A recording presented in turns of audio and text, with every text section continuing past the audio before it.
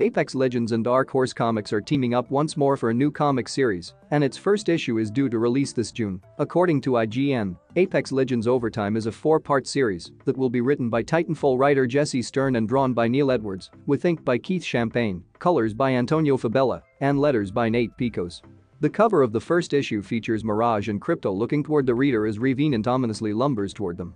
The Paradise Lounge, a bar that Mirage used to bartend at, can be seen behind them in the background.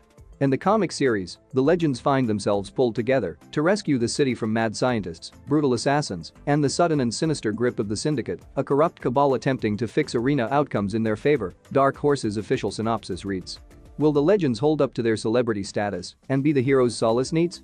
Dark Horse previously worked with Apex on the lovable Apex Legends Pathfinder's Quest, a book told from Pathfinder's perspective.